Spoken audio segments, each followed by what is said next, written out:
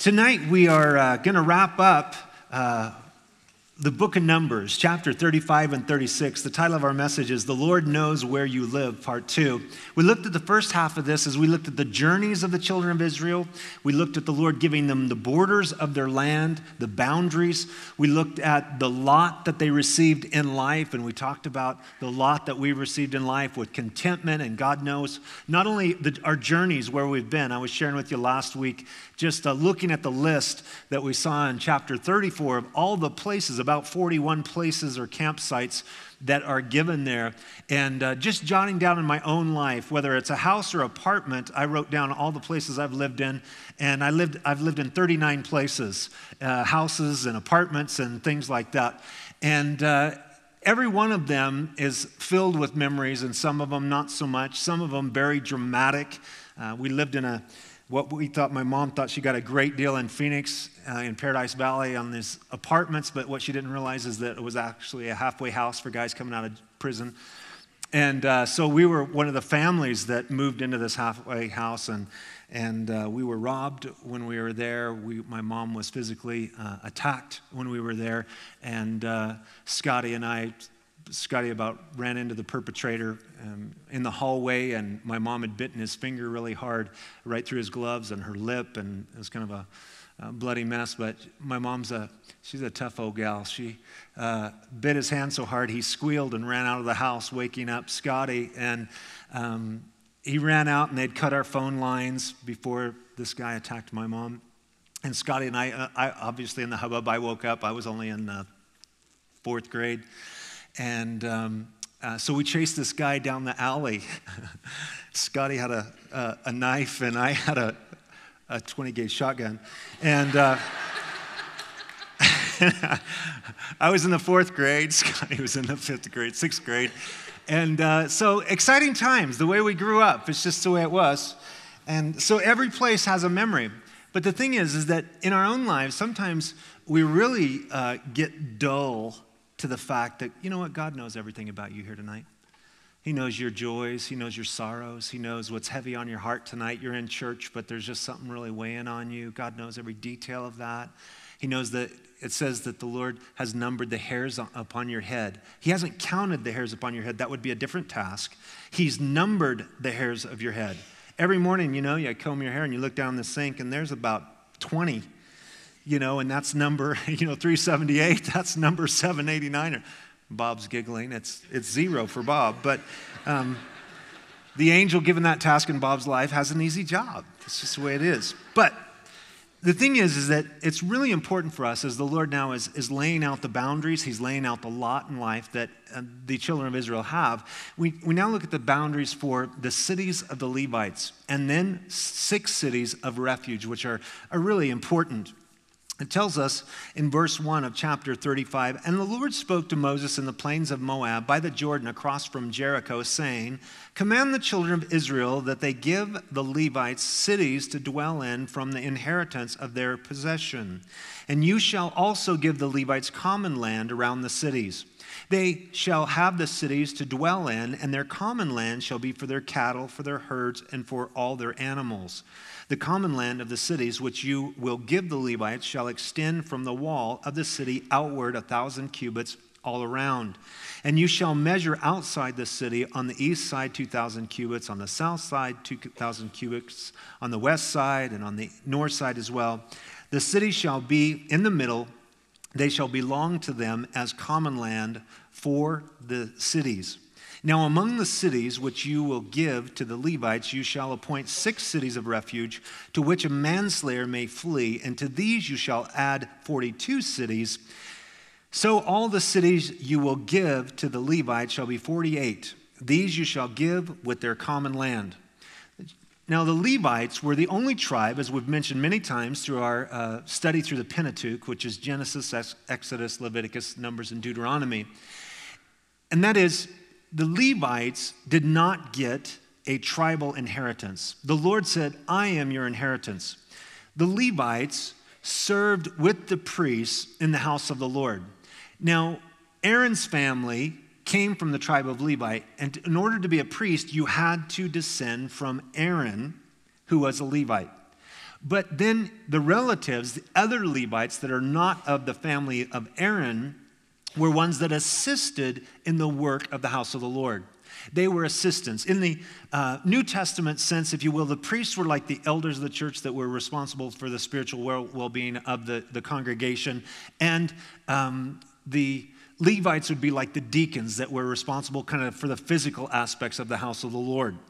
And these Levites were spiritual salt and light, if you will, to be scattered. They didn't get one tribe, an allotment like the other 12 tribes, but they were scattered 48 cities from all of the different tribes so that these servants of the house of the Lord would be dispersed or scattered all through Israel so that they would have that effect, that spiritual impact. Now, it didn't really work out that way, but that was the intent.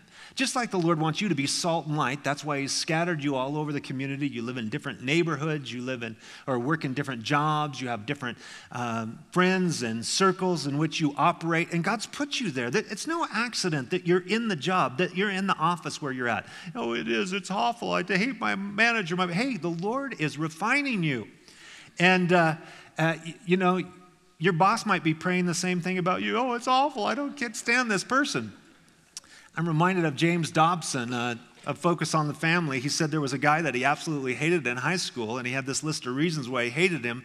And at their 20th class reunion, he walked up to the guy and honestly said, hey, I just want to, in high school, I just hated you, and these were the reasons.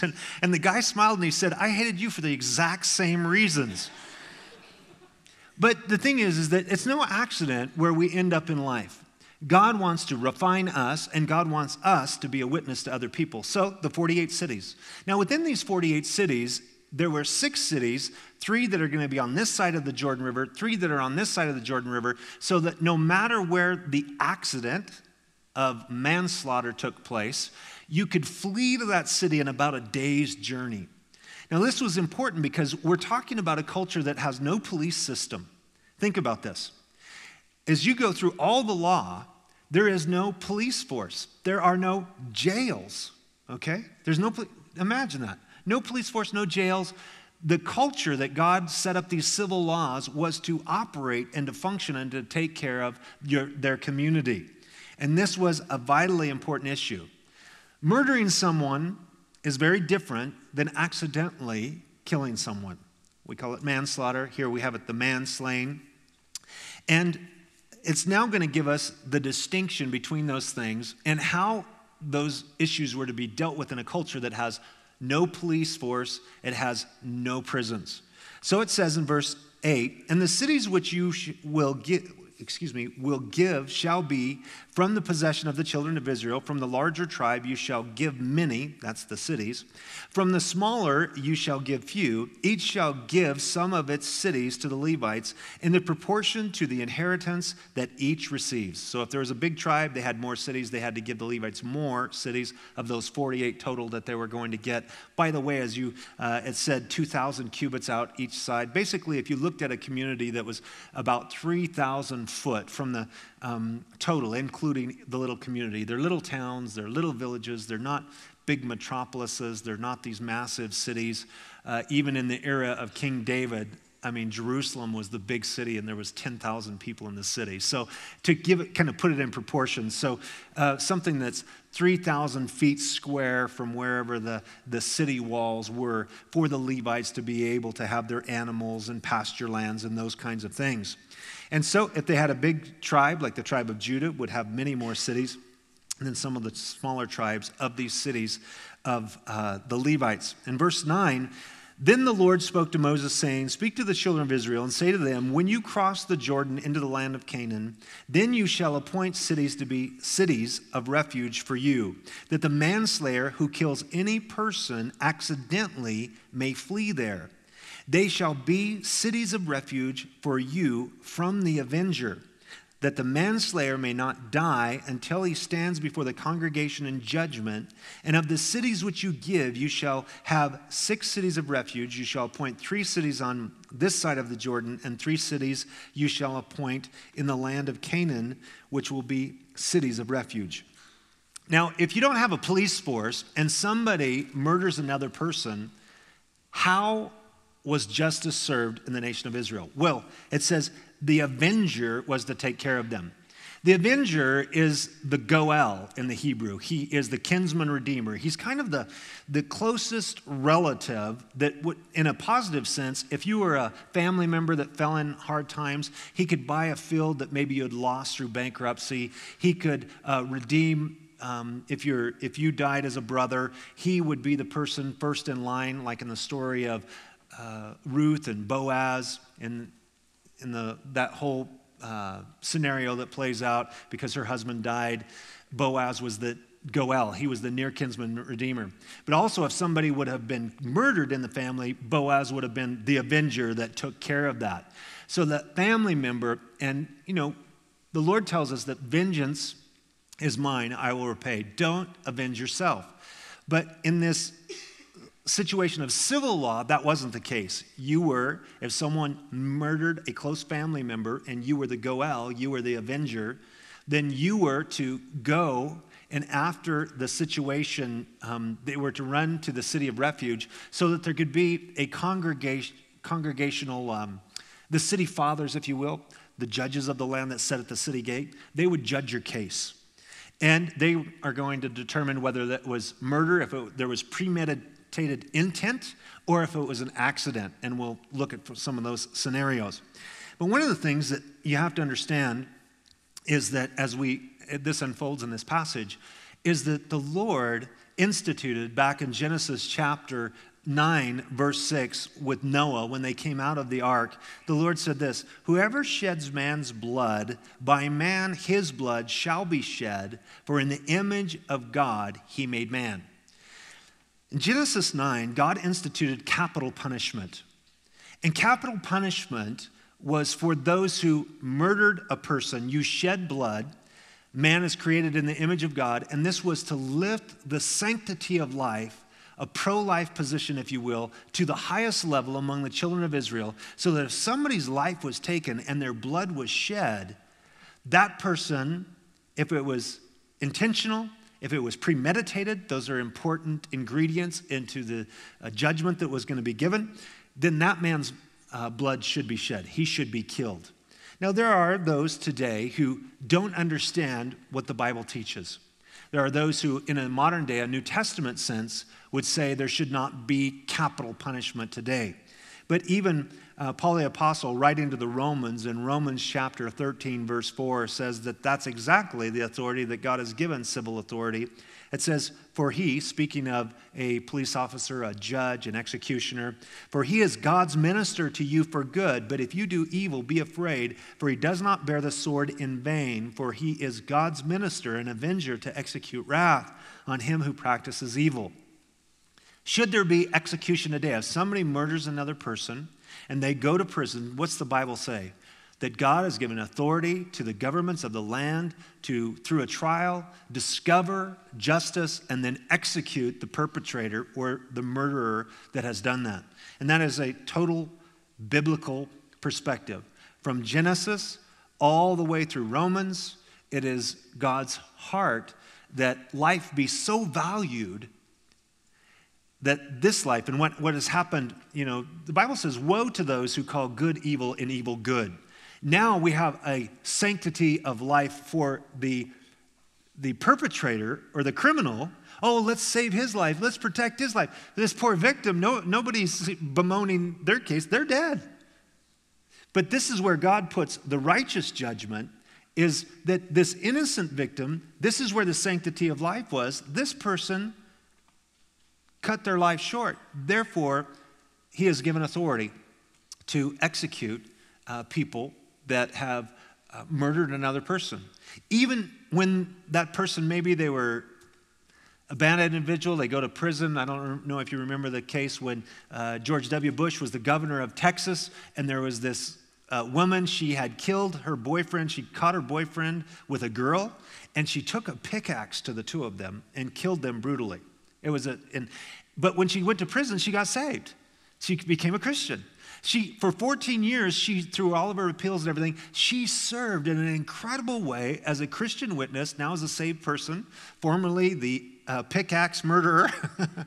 now a saved sister in the Lord. I can't imagine a woman coming at you with a pickaxe, but she pulled it off. And the thing is that there was a lot of pressure because Governor George W. was a Christian. She's a Christian. There was this appeal. But the thing is, he let the sentence go. She was executed. She killed these people. It's great she's born again because now that she knows the Lord, she's going to be executed and she'll be with Jesus, but she pays the price for what she did. If I went out and premeditated murdered someone, can the Lord forgive me? Yes. Should I be executed? Yes, according to the Bible's perspective, okay? And I know that we live in a day and age where all these things are not politically correct. There's kind of this bleeding heart, liberal, crazy perspective, but man, this is Idaho. We get to preach it like it is. So we like it that way. You know, I'm a type of guy, just tell me what the Bible says.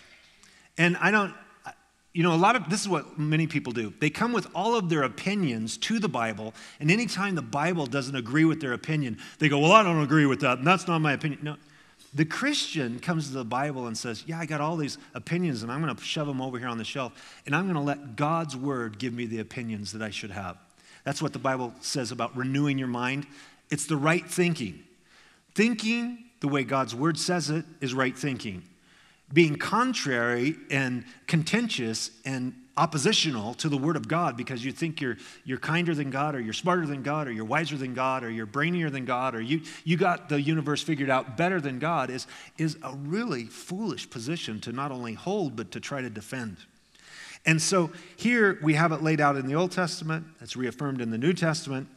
It tells us here in verse 15, these 6 cities shall be for a refuge for the children of Israel, for the stranger, and for the sojourner among them, that anyone who kills a person accidentally may flee there. The city of refuge had a specific purpose. You and I are, we're out here, we're chopping wood. You ever went chopping wood? You got chainsaws and you're chopping wood and something happens and I swing my axe, and I don't know if I've had axe heads that slip off and you're always, pounding another wedge in the top of it, but you're just out there with your buddy, you're chopping wood and you swing your axe and the head comes off and you look over there 15 feet away and the axe has hit your buddy in the head and he's dead. It wasn't premeditated, it wasn't intentional, you were friends, it was a total accident. Well, what are you to do? Now, if you're that person's brother, you might not care that it was an accident because he just killed your brother. And there's a sense of a human emotion that is being protected here from that vengeance. Now, you need to beat feet when that accidental murder happens, and you need to beat feet for a city of refuge. Whatever the closest city of refuge is, it's kind of like when your kid's playing hide and seek or tag, you're on base. You got to get to base, so that all the information can come out so that people will discover that it really is an accident. It says in verse 16 that it talks about intentional murder. But if he strikes him with an iron implement so that he dies, he is a murderer. The murderer shall surely be put to death. And if he strikes him with a stone in the hand by which one could die and he dies, he is a murderer. The murderer shall surely be put to death. Or if he strikes him with a wooden hand weapon by which one could die, and he does die, he is a murderer. The murderer shall surely be put to death. The avenger of blood himself, this is the close family member, he's the executioner, shall put the murderer to death. When he meets him, he shall put him to death. If he pushes him out of hatred, or while lying in wait, hurls something at him so that he dies, or in enmity he strikes him with his hand so that he dies, the one who struck him shall surely be put to death. He is a murderer. The avenger of blood shall put the murderer to death when he meets him. So very straightforward. If you had the intent, you were deliberate, you used a weapon if you're going to hit somebody with a rock like this, it's likely they're going to die. If you got a baseball bat, it's likely they're going to die. If you got some iron rod in your hand, it's likely they're going to die. That's your intent by the way that you attack them. So even if they did that, they might flee to the city of refuge, but once the trial happens with the city elders, the city fathers at the city gate, they'll figure out, oh, this was murder, and they had bad blood for, a long time. years ago when we were,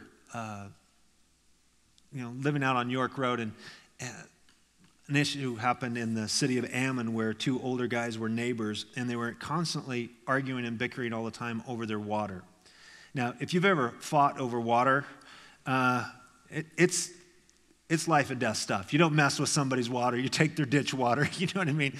So they had bickered for years over this, and one guy, it was the one neighbor's day for the water. He had his water set. This guy came and stole his water, put it on his lawn. They're just watering lawns. It's not like they're growing a crop of 1,000 acres. You know what I mean? But they're watering their lawn, and they'd went back and forth. And finally, as these two older guys, the guy had it. He went over with his shotgun, and he shot and killed his neighbor right here in the city of Ammon because he took his water. And then he sat on his back porch, and he put the gun under his chin, and he killed himself. And, Gordon was still a police officer at that time and got the call to go to that specific call. But I remember the thing and just thinking to myself, over watering your lawn.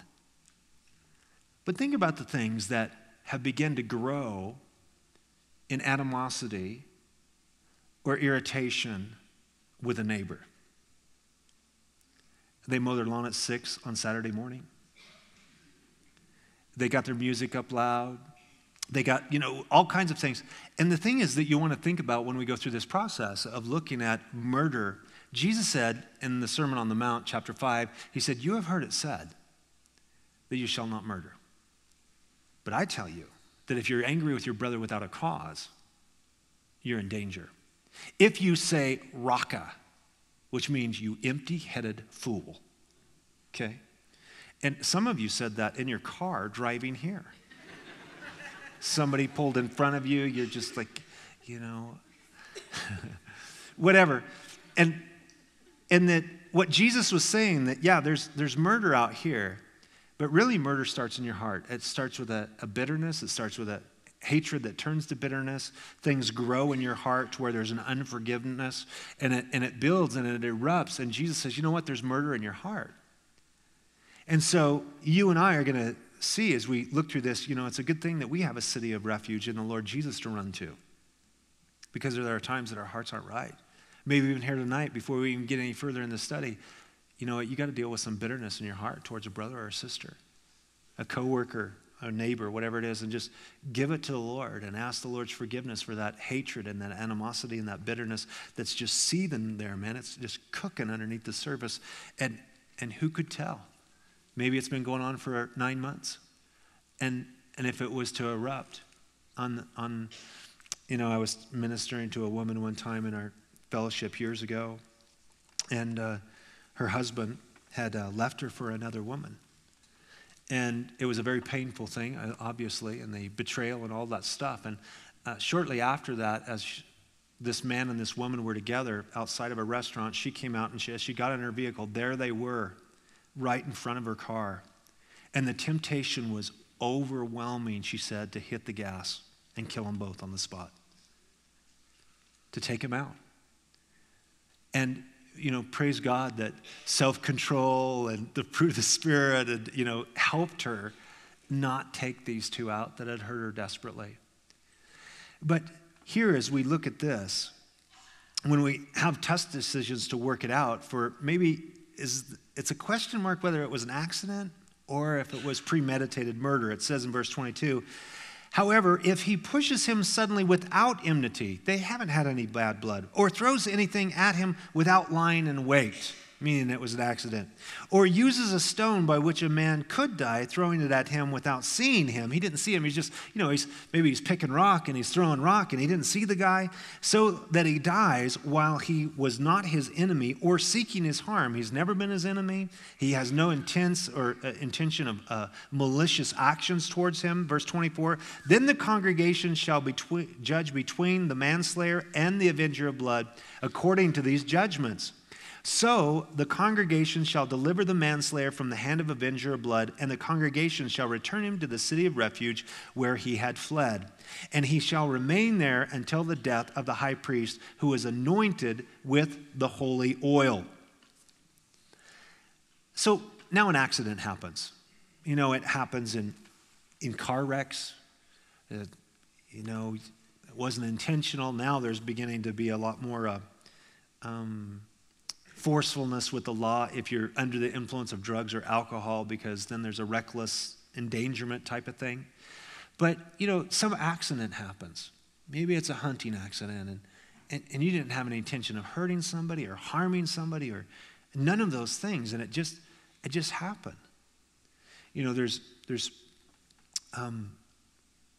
maybe somebody here tonight, and you really feel like you're the responsible party in somebody that died. And the weight of that and the guilt of that and just the thought of taking a human life accidentally.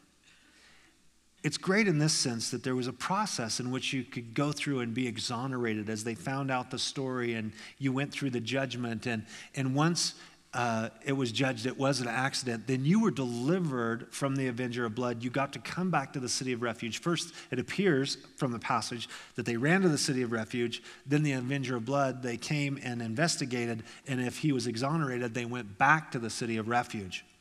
It seems to be this thought that when we see this whole picture, there was, in a sense, because of the death, a limitation now in that person's freedom.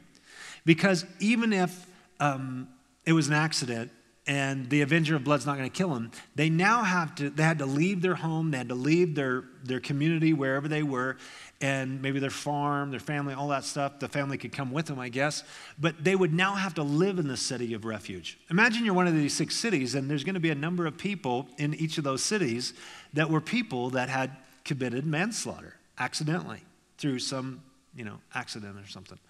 Now, they had to stay there till the death of the high priest. Now, there was blood that needed to be shed in this case, or death that needed to take place. And the high priest, now if he just got into office and he's a relatively young man, you might live in that city of refuge for the next 45 years. Think about it. For the next 45 years, you're in the city of refuge because this is a really healthy high priest that's going to live for a very long time.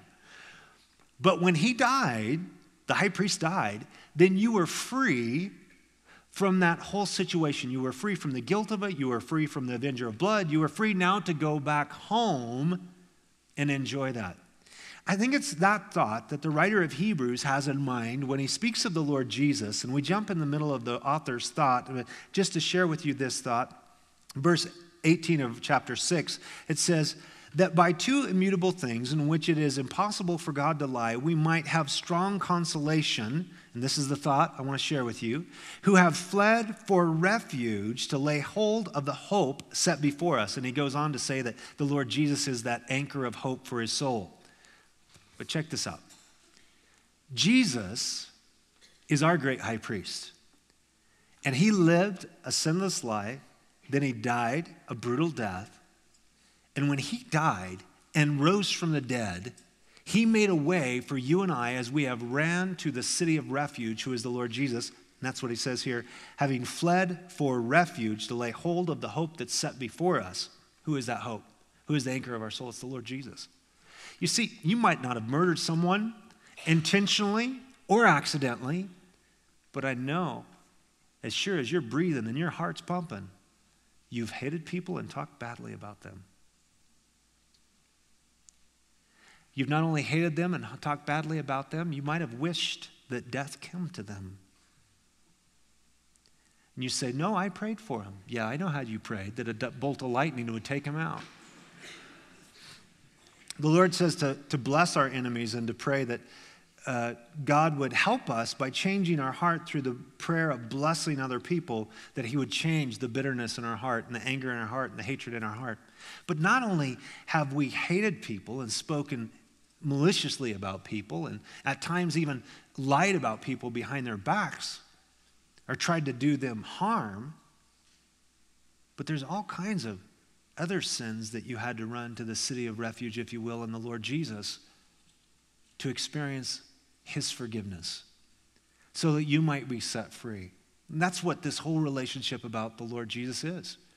Hey, I'm a sinner. I've messed up in all kinds of ways. I run to the refuge that I have. The Bible says the name of the Lord is a strong tower and the righteous will run to it and be safe. I have to have a place to run to experience my forgiveness. I have to have a place to go and to have blood deal with my sin. The blood of Jesus. And so we see here a beautiful picture that Jesus is like that city of refuge for you and I. Because most of us, honestly, you don't think much about manslaughter. You don't think much about murder. I hope you don't. That might be your issue. You might plot it out in your own mind and have your own imagination going on overdrive. But the reality is that I need that regular cleansing by the blood of Jesus every day of my life. If we confess our sins, he is faithful and just to cleanse us from all unrighteousness. He'll forgive us, and he's faithful and just to cleanse us from all unrighteousness. It's such a beautiful thing to experience a city of refuge in that picture of who Jesus is. Well, if you leave the city of refuge, this is an important thought. You in trouble. For it says in verse 26, but if the manslayer at any time goes outside the limits of the city of refuge where he fled, and the avenger of blood finds him outside the limits of his city of refuge, and the avenger of blood kills the manslayer, he shall not be guilty of blood, because he should have remained in his city of refuge until the death of the high priest. But after the death of the high priest, the manslayer may return to the land of his possession. So if you choose by foolish neglect, and we see this in the life of Solomon. Solomon basically put a guy under the house arrest, if you will. He said, as long as you stay in Jerusalem, you're not going to die. But the day that you leave Jerusalem, and it's told me that you leave Jerusalem, you're dead man. And this is a guy that had insulted his father. He had thrown rocks at David. He kicked dust up in the air. He called David all kinds of names. And when David was on his deathbed, he told Solomon, he said, "Now I want to take you to take care of this guy." So this is the way he did it. He said, "This is all on you, buddy. As long as you live in this city, you got refuge. As long as you live in the city of peace," Jerusalem means peace, you're safe. But he had a couple of slaves that ran away, and so he left town to go get his slaves and then came back. And Solomon called him and said, "Hey, man, didn't I tell you the day you left town, you're a dead man? Did you think I wasn't serious?" And so Solomon executed him. And the thing is that it's important for us to stay in the place of refuge, to stay in the place of grace, to stay in the place of relationship. The Bible, Jesus puts it this way, "Abide in me and I will abide in you." Jordan, is that you, man? Okay. There's a city of refuge for you. Run for your life.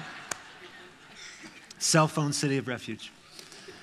Anyway, the thing is that to stay in that place, to abide in Christ Jesus, in the place of joy and forgiveness and enjoying how we are in our relationship with him.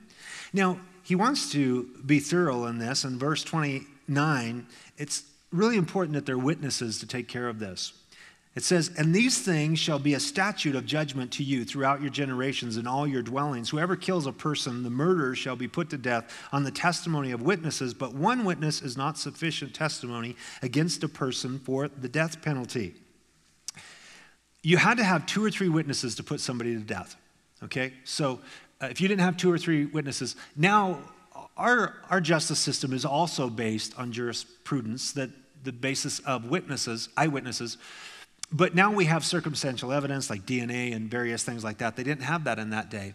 This week on headline news on yahoo.com was a story that there's now this growing registry throughout the United States of all the people that have been falsely accused. There's now 900 people on the registry that have been falsely accused, in prison 19 years, 15 years, 10 years.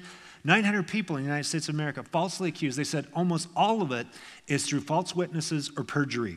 People flat out lying about them or mistaking identity and yet sticking to their guns. They say it's the person and it's an innocent mistake, but perjury.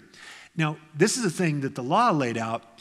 If you were a false witness and you testified that somebody murdered or did something that was a capital offense that was punishable, and it was discovered you were lying, you paid the price that you were trying to charge them with. So that kind of deterred some perjury.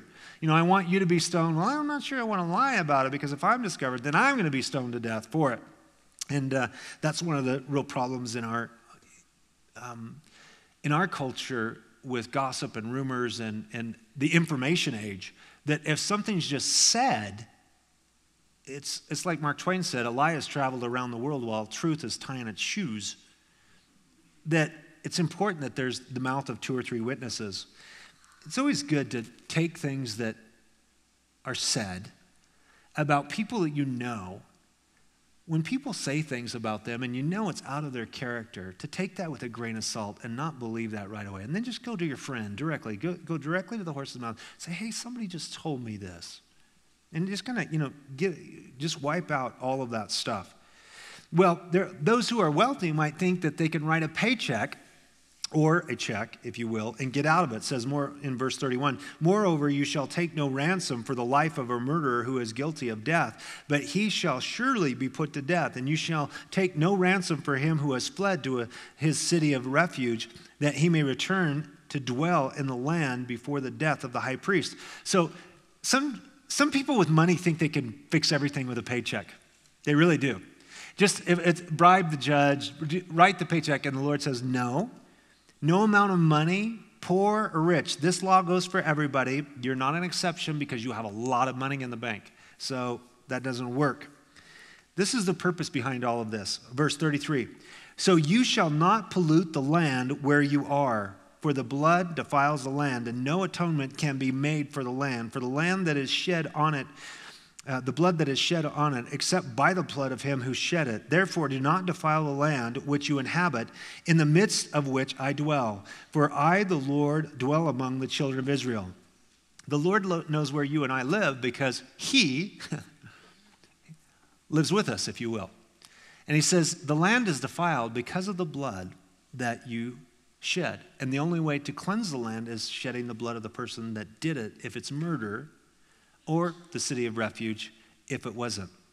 Now, in chapter 36, a story comes up that the daughters of Zelophehad had come up with a situation where they had no brothers and their father died, and so they wanted the girls to be able to inherit their possession in the tribes of Israel. And so they bring up the question in verses 1 through 4 about that it'll be a problem if they marry outside the tribes of Manasseh, or any tribe that does this. If they marry outside the tribe, then in the year of Jubilee, when they bought land or possession or whatever, then it'll go back to another tribe. In other words, if the tribes were, here's Judah and here's Benjamin, if the daughters could have an inheritance among their brothers, but only if they married within their tribe, so that it didn't get all mixed up. And so Moses says what they're saying is true. And in verse 5 it says, then Moses commanded the children of Israel according to the word of the Lord, saying, what the tribe of the sons of Joseph speaks is right. This is what the Lord commands concerning the daughters of Zelophehad. You who are expecting a girl or a boy, that would be a great name for you to put on the list. Zelophehad, saying, let them marry whom they think best, but they may marry only within the family of their father's tribe. So the inheritance of the children of Israel shall not change hands from tribe to tribe. For every one of the children of Israel shall keep the inheritance of the tribe of his fathers. And every daughter who possesses an inheritance in any tribe of the children of Israel shall be the wife of one of the family of her father's tribe, so that the children of Israel each may possess the inheritance of his fathers. Thus no inheritance shall change hands from one tribe to another, but every tribe of the children of Israel shall keep its own inheritance. I like these 5 girls. In verse 10 it says, just as the Lord commanded Moses, so did the daughters of Zelophehad. These are their names. Verse 11, Mahlah, Tirzah, Hoglah. Gotta love that. You know she was called Hog for short, just the way it works. Milcah, Noah, the daughters of Zelophehad, were married to the sons of their father's brothers. They were married into the families of the children of Manasseh, the son of Joseph, and their inheritance remained in the tribe of their father's family. These are the commandments and the judgments which the Lord commanded the children of Israel by the hand of Moses in the plains of Moab by the Jordan across from Jericho. Now, how do you and I learn a lesson from these daughters about their inheritance? They could marry within their tribe. Now, just so that you know, their tribe was thousands of people. It's not like they got this small little pool. Thousands of people. But a very practical illustration that we find in this for you and me is that when we marry, the Bible tells us in the New Testament, we're to, quote, marry of our own spiritual tribe. Not cultural tribe, not racial tribe. It doesn't, the Bible makes no distinction about interracial marriage. That's cool with the Lord. There's a intercultural marriage. That's cool with the Lord. But what the Lord is really strong about is that you as a Christian marry another Christian. The Bible says this in the New Testament, in 2 Corinthians 6:14, it says, "Do not be unequally yoked together with unbelievers. For what fellowship has righteousness with lawlessness, and what communion has light with darkness? And what accord has Christ with Belial," which is another name for the devil, "or what part has a believer with an unbeliever? And what agreement has the temple of God with idols? For you are the temple of the living God, as God has said, 'I will dwell in them and walk among them. I will be their God, and they shall be my people.' Therefore, come out from among them and be separate, says the Lord. Do not touch what is unclean, and I will receive you. I will be a father to you, and you shall be my sons and daughters, says the Lord Almighty." Why is this important? Why is it important for us to raise our kids in the ways of the Lord? That from the time my kids were little, knowing this principle from God's word, from the time they were little, growing up in an LDS community, I would share with my son and daughter, it's really going to be tempting for you guys when you get older, and you're going to have friends and relationships, and you're going to have some friends that are Mormon, and maybe it's this hot-looking little, Mormon girl, or it's this, very attractive young man, or whoever it is, or they're just an unbeliever. They're not LDS or of another religion. They're just an unbeliever. The Lord wants you, I would share with my son and my daughter, He wants you to marry a born-again young man. He wants you to marry a born-again young woman. And from the time they were little, we would have this conversation over and over and over. And parents oftentimes don't share. First of all, many people don't even know what the Bible says. But once they discover it, we usually start saying, well, he's such a nice young man. She's such a cute young girl. And that's true. It has nothing to do with their value. It has nothing to do with that we're better or anything else. It's just that spiritually you're going two different directions. One wants to honor Jesus, follow the Lord, love Him, love His word, come to church, raise your kids in the ways of the Lord. It's awesome. But some do not want to honor the Lord. They don't want to read the word. They don't want to come to church. And then you say, well, it's no big deal. We're just so in love, and He lets me go to church. I want you to know it is going to become a big deal when you have kids. And you bring the kids and you want to do a baby dedication, but they have these other religious roots. No, we want to go dedicate the baby over there or bless the baby over there. And now you have this tug of war. It's weird. When the kids show up, the claws come out. And then the grandmas and grandpas on the other side of the family that maybe are not walking with the Lord as well, they begin to pull and push, and you have all of this stuff. And man, it is a bummer. So I share with, as soon as a young girl or a young man says, oh, Pastor, I'm fallen in love, and I want to come to the premarital counseling, and I want to get married in June. As a preacher, my first job is to ask them, is she saved?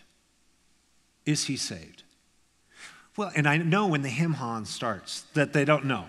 They go, well, I don't know. He carries money, and it says, in God we trust. Does that work? They said, well, he comes to church with me every now and then. I said, well, just because he comes to church every now and then. Well, I'm the person in his life that I'm bringing him. And people look at it like it's missionary dating. Like, I'm going to bring him and he's going to get saved. Well, missionary dating doesn't work very well. I just want you to know it really doesn't work very well. And I think that the longer you're married and the more counseling, obviously, over all these years, because I've been a pastor for 23 years. But this last weekend, Tammy and I celebrated our 26-year wedding anniversary. And praise the Lord. It's by the grace of God. We joke all the time. Divorce has never been an option, but murder's been on the table many times. But, by God's grace, 26 years of marriage. So the thing is, though, is that I love Jesus. She loves Jesus. God's word is the authority in her life. God's word is the authority in my life. I want to worship the Lord. I want to serve the Lord. I want to raise my kids in the ways of the Lord. She wants to serve the Lord. She wants to love the Lord. She wants to raise our kids in the ways of the Lord. And so we're going the same direction. As you're going the same direction, you're drawn closer together. And your kids, they're the beneficiary of a godly home. But I know that some of you, as we're here tonight, some of you are married to unsaved people. Now, this is the thing the Bible teaches. Before marriage, I strongly dissuade people from, if they're not saved and you don't know that they're saved, don't do this. Call it off. Well, the invitations are, hey, a divorce down the road is much more painful than you just canceling the invitations. Just end it. But then some of you here tonight are married to an unsaved person. They don't know the Lord. You're married to them. You're committed. Now, the Bible says, now, if you're married and they're willing to live with you, make the most of it. So this is the thing. So if you're married to an unsaved person, don't seek and run out to get a divorce. The Lord says, no, if they're willing to put up with your Christianity and you going to church and you reading the Bible and you loving Jesus, then hang in there and make the best of it. But prior to marriage, don't do it. Don't do it. This is what people, because we all like sheep have gone astray, each going his own way, and we can be rebellious sheep. I share with people, don't get married, they go ahead and do it. Now they're married, and they come and complain, well, Pastor, you're right, we've been married 6 months, and he really is, he doesn't want anything to do with God, and this and that, and so now I'm going to leave him. I said, no, don't leave him. Is he willing to live with you? Oh yeah, he's madly in love with me. I said, then the Bible says hang in there. I see him a month later. I divorced him. I told you before you married the guy, don't marry him. He's not saved. Once again, this is not racial, it's not financial, it's not cultural, it's spiritual. It's spiritual. If you're married to an unsaved guy or an unsaved girl, your job is to let your light so shine that you win their hearts. That's God's heart for you. That you love them, that you draw them, that your life is so transformed right in front of their eyes that, we've had people over the years, God's done such a work in people's lives that they come to church and said, my wife or my husband is such a radically different person, I just had to come down here and see what was going on. And God has an effect. He reaches people. Even, Pastor Gordon and Roxanne, Gordon was not saved, according to his own testimony, for the first 12 years of their marriage. So Roxanne jokes now, for the first 12 years of their marriage, she couldn't get him into church, and now she can't get him out of the church. But it was, it's that witness, and so God can save the unsaved spouse. But, someone's here tonight, and you're dating somebody that's not saved. I just encourage you. Why date somebody that's not, well, I'm not going to marry him, I'm just dating him. Dating leads to, it's just, find out if they're saved and be bold about it. Do you love Jesus? Can you say Jesus is Lord? If they can't say Jesus is Lord, run for your life. Because marriage is hard enough with two saved people. Let me tell you. With two saved people, they need all the grace of God we can get, right? For married people. So, this tribe, what they decided to do is to marry within their tribe. And it's just a great spiritual application for us. Hey, you know what? We're of Jesus' tribe. We love him. We want to serve him. We want to follow him. And so find somebody, if you want to get married, find somebody that loves him even more than you do, that they might be a tremendous blessing. I can't tell you what an honor it is to be married to my wife and her love for God. It's just amazing what she has done in my own life to minister to me. And that's what you want for relationships. And so may you who are in unequally yoked situations, pray for your spouse that they might come to Christ, live a loving Christian life. You who are not involved, married yet, but are maybe messing around with it, get out of it. Get out of it. And just honor the Lord. Honor the Lord in that.